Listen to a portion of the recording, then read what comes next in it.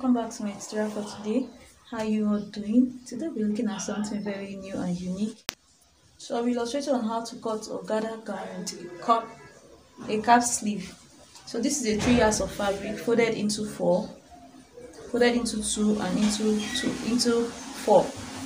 It's folded into 4. So firstly you minus your half length from your full gown length measurement, and the gown length I'm working with is 41 inches and my half length is 16 inches. By the time you minus 41 from 16, you will get 25 inches. So I'll just mark 25 inches, which will be for the gathered part, that's the gathered area. 25 inches. So add 2 inches extra for seam allowance, making it 27 inches. So I'll just cut that out. So this is the lower part of my dress. You see, like I said, it's 3 yards, so it's very lengthy, which is enough for the lower part of the dress, the gather area. So we'll go ahead and cut the upper part of the dress now. So the half length I'm working with is 16 inches. So I'll fold my fabric into 2.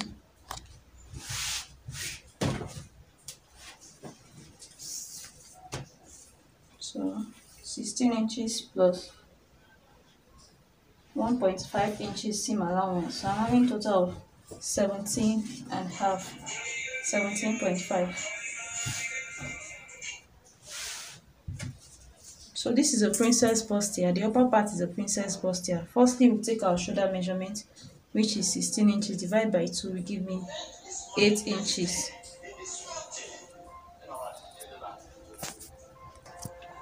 Which will give me 8 inches. Then I'll mark my breast point measurement. The breast point measurement 12 inches. I'll add half inch extra, making it 12.5. Under bust measurement 15.5. Then my waistline 17 inches. So I'll just draw the lines out.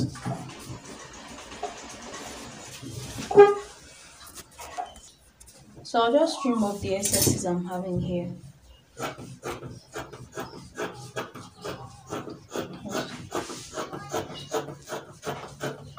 we are cutting the center front first, and this is just what I'll be needing for the center front.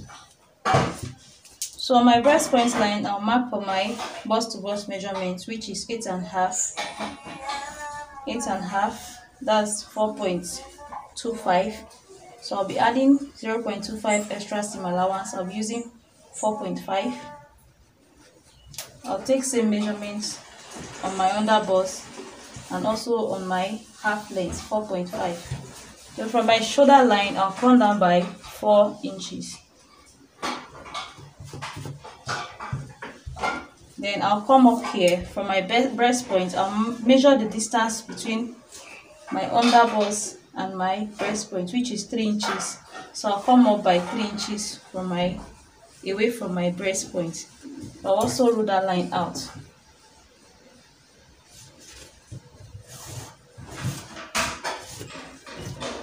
So on that line, I'll still take the 4.5 measurements. That's my bust to bust measurement. Then I'll connect from the 4 inches we came down with down to this line. So I'll connect this in a straight line.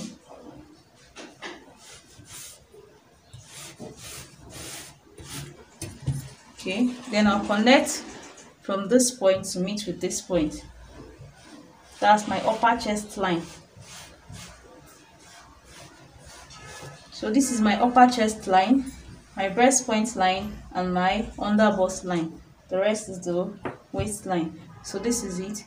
You take the distance between your bust to bust measurements and you take it down on your under bust, your chest line, and also on your waistline. So I'll just cut this out.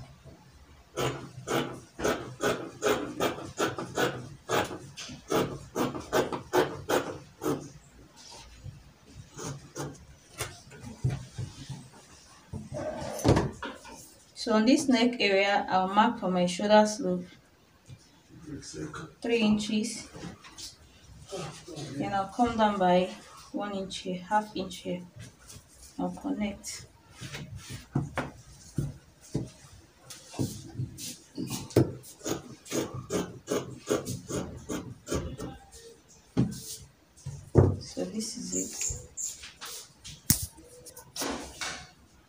for the neckline, I just marked 4 inches. I took 4 inches width, then 5 inches depth, and I connected the line I cut out. Sorry for cutting before showing you guys.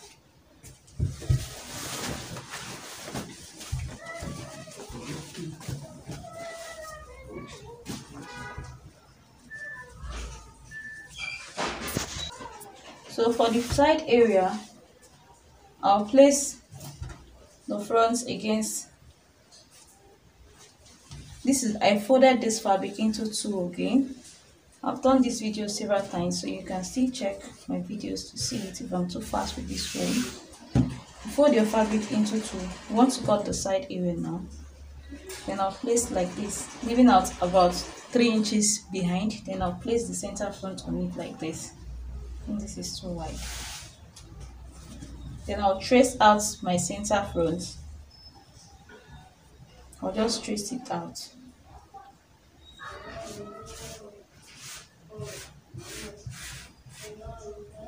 Okay, mind you, we have to notch our breast point, our underbust, and our chest line.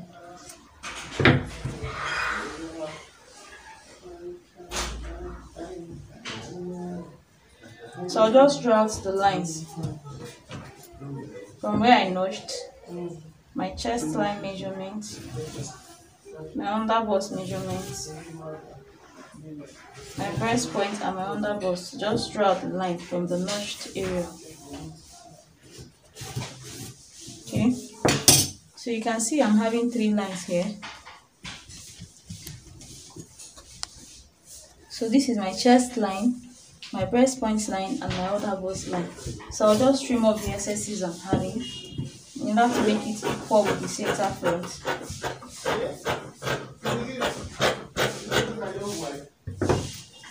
Okay, so I'll place my tape from this center front along the breast point line, that's the middle line, and take my bust measurement.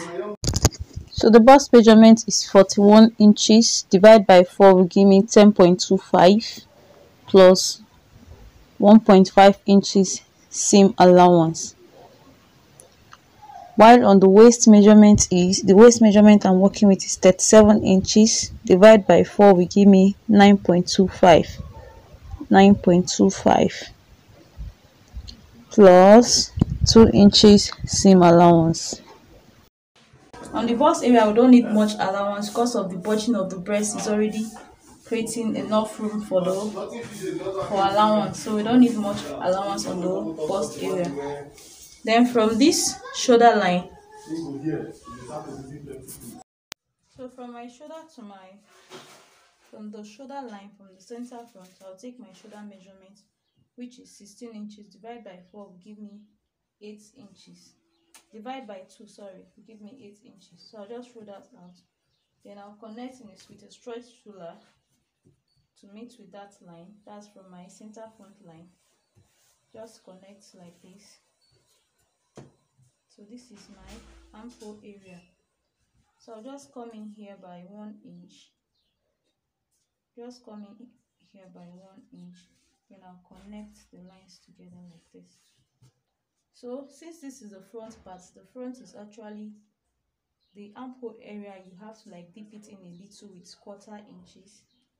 That's 0.25, 1/4 or half inches. Then you connect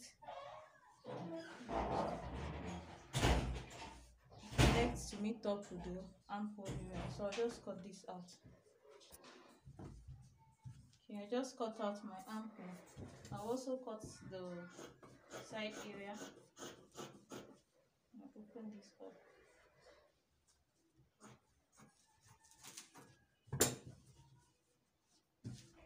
So what I'll be doing now is I'll take off this my center front. So on the breast point line, which is the middle line, I'll create my breast bulge. So I'll just come out here by 2 inches. Then I'll connect it to the underbust like this. Just create it with a curve like a C onto the underbust. Then from this area we shaped, or just use half inch to like trace it to meet the breast bulge. So this is what we'll be having. You just trace it to meet the breast bulge. So this is my center front. So I'll just cut this out too.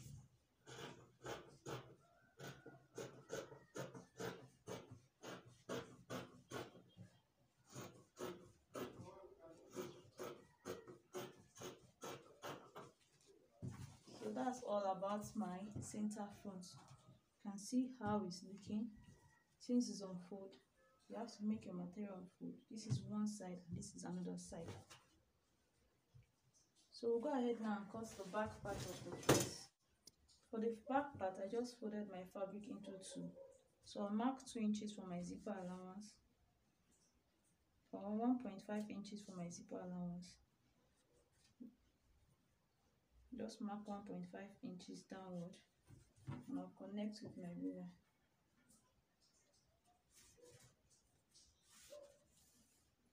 .5 inches.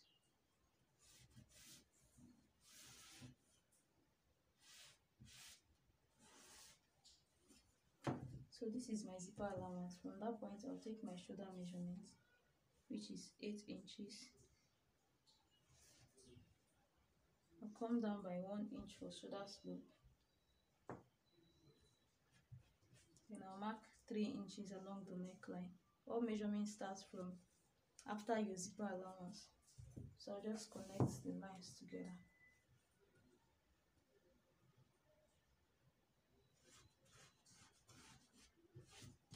Okay, so this is my shoulder slope.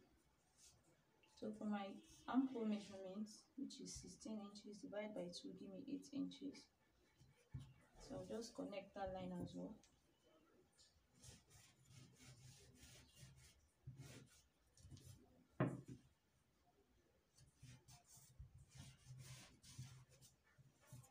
So this is for my armhole. At this center point, I'll just go in by 1 inch. Then I'll get the midpoint of this, which is 4 inches. And I'll connect from that 4 inches to the 1 inch, then to meet up with this other line. So this is my armhole curve. So from my shoulder line, I'll take my breast point measurement, which is 12 inches. Under was 15 inches. Then half length, 16 inches plus 1.5 inches for seam allowance, total of 17 inches. So I'll trim off the excesses I'm having.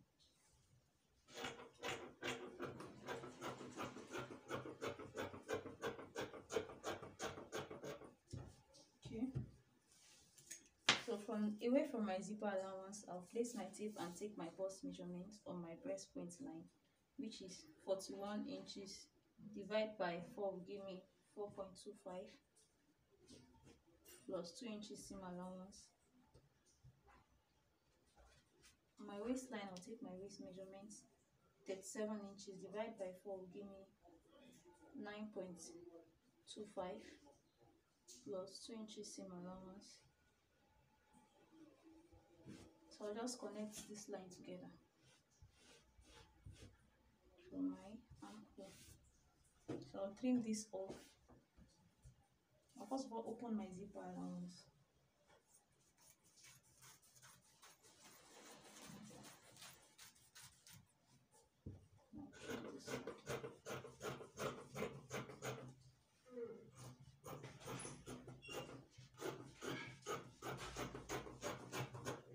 Then my shoulder slope.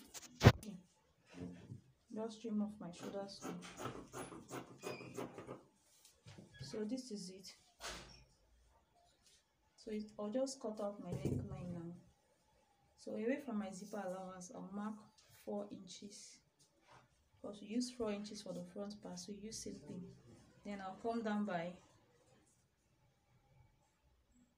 3.5 inches. Then I'll connect the line together. So I'll just trim this off. So that's that for the upper bodies. So I'll just cut the sleeve now, which is a cap sleeve.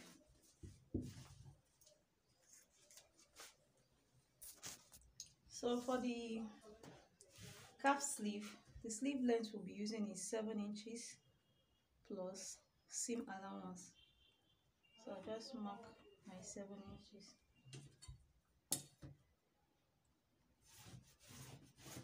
Okay, so this is my sleeve length. While for my sleeve, the upper cap measurement, the bust measurement divide by 12 plus half inches.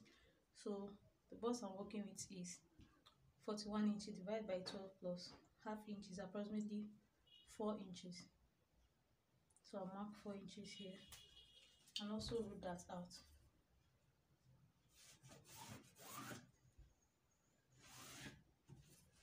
So on my upper cap measurement, I'll insert my round hole my armhole measurement, which is 16 inches.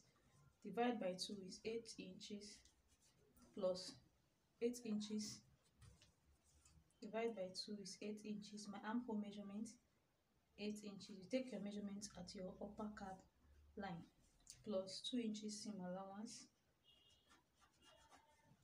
Then I'll also use that 4 inches here. Then I'll connect my line. Just connect in a curvy way from this side like this to meet up with this line. So for this side, I'll be trimming, since it's a cap sleeve, I won't be using any exact measurement. I'll just connect my measurement from here.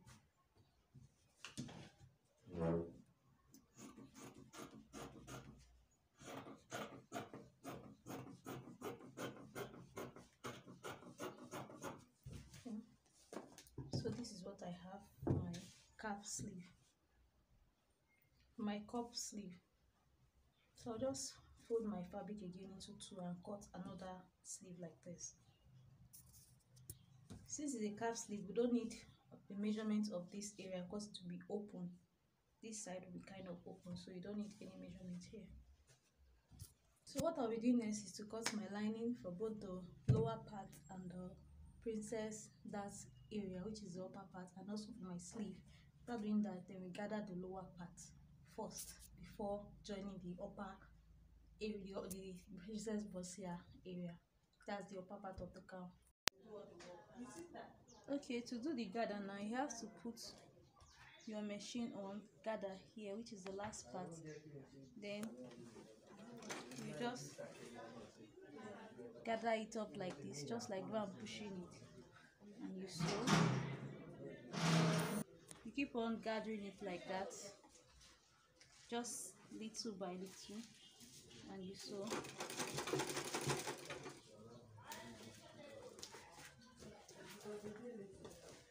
You can see it's already forming my gather. So I'll just do it like this till the end. Okay, I just gathered it, and this is what it looks like. If it's too long, you can just print it up on the upper part of the dress. This gathered gown will be having a side pocket on the both side. So what I'll be doing now is I just folded it into two. As you can see, the side is folded into two. So I'll split this up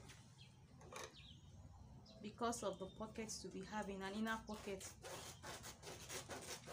So I'm splitting it up, one for the front and one for the back. So this is the front. I'll split the lining up like this after gathering it, and this is the back. So I'll still fold the back into two because of the zip and split it again. You can choose to make yours a side zip so that you won't have to split this up, or you open it up to like 10 inches. You just tear it down a little, like 10 inches, then you fix your zip. And if you find it difficult in doing that, you split it into two equal parts, then you join using 1 or ½ inch, then you fix your zip. So whichever way is fine, but I think I'll be splitting it up into two because of our beginners. So just split it up again. You ensure it's equal.